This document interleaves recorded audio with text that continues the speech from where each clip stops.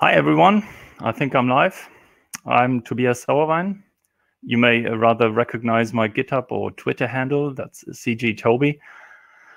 I am the maintainer of the NetAtmo integration, amongst others, as well as a core contributor to the PyAtmo package, which enables Home Assistant to talk to the NetAtmo backend API.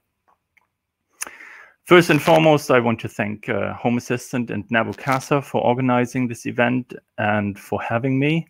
It's a great honor to be speaking to you here and to be part of all this.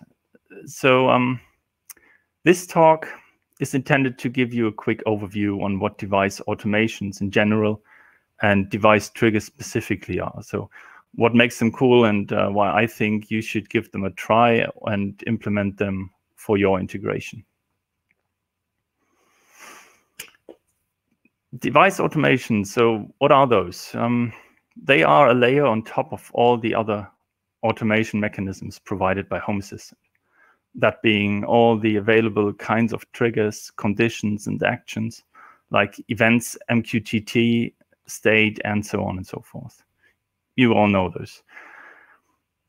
Device automations are providing an abstraction for all those concepts to give the user an easier to use, device-centric and fully UI-supported way to create automations. So device triggers are one of the three ingredients which resemble what's called device automation.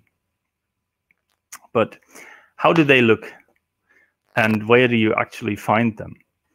As always, there are multiple ways to access them. For example, you can navigate to an integration and pick one of the devices available. Let's go with the NetAtmo camera in this example. In the device overview, you'll find automations. And when you click on this little plus here, you are presented with a dialog to create device-specific automations, which let you do something when, let's say, the camera detects movement. So what exactly you can choose of depends on the integration, but more on that later. So let's go with the camera detects movement here. After that, you can further build your automations in the well-known UI fashion, like adding notifications or turning on a light, etc. You get the point.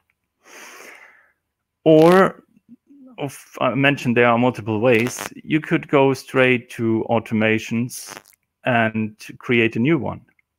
You just skip the almond dialog, and then you have to pick device as a trigger type. You have to select your device of choice, and then you select the event you want to go for. So it's pretty straightforward.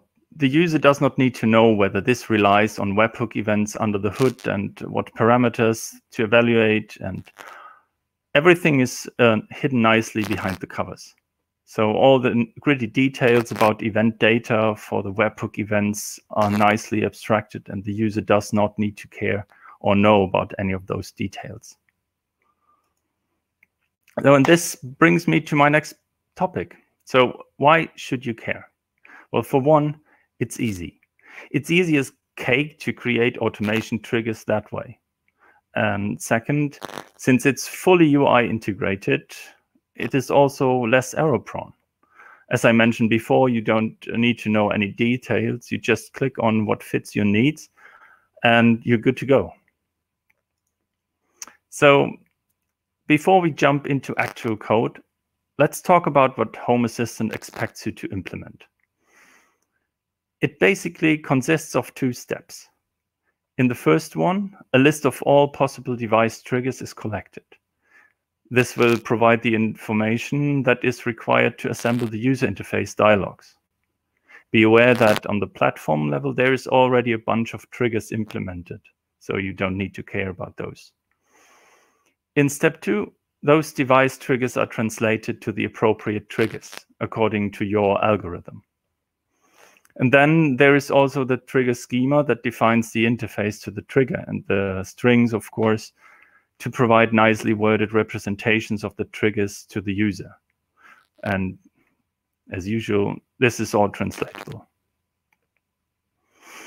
So To actually get started with writing some code, Home Assistant provides you with all the surrounding code required and gives you a great starting point to start implementing your own integration-specific code.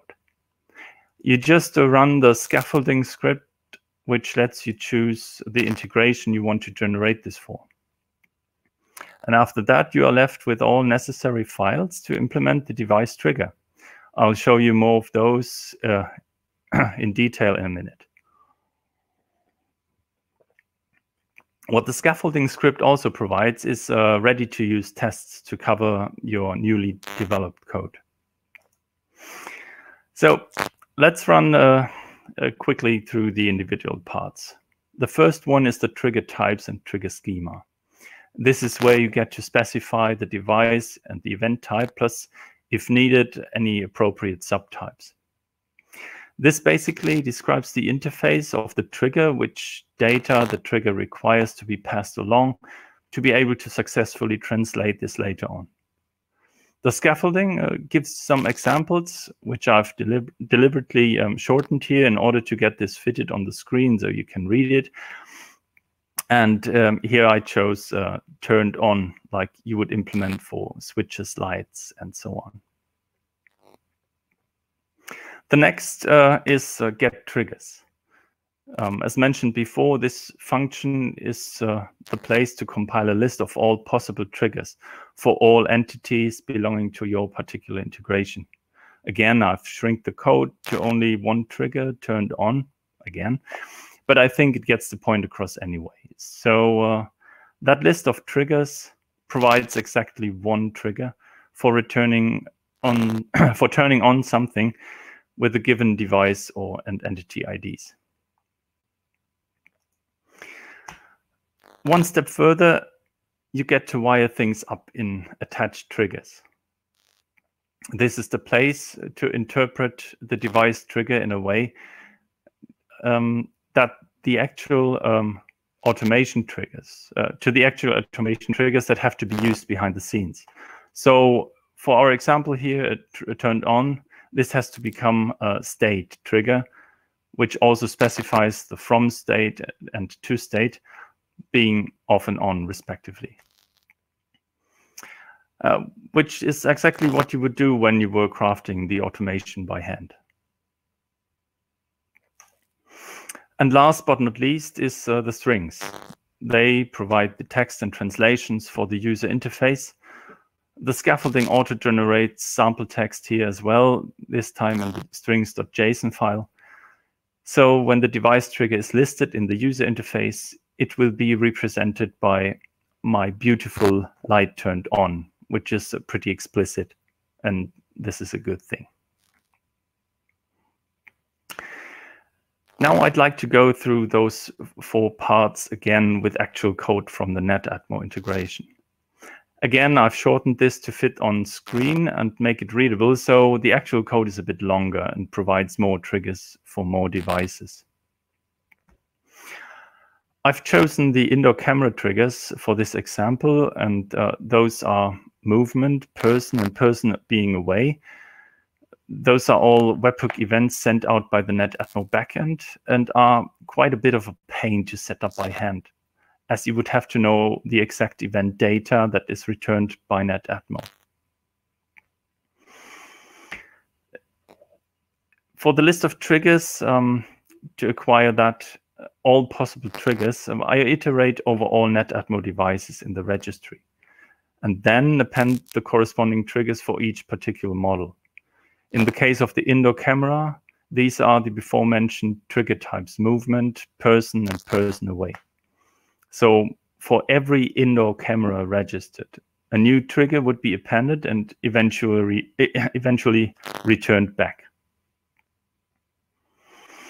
Which brings us to the second important step, attaching a trigger.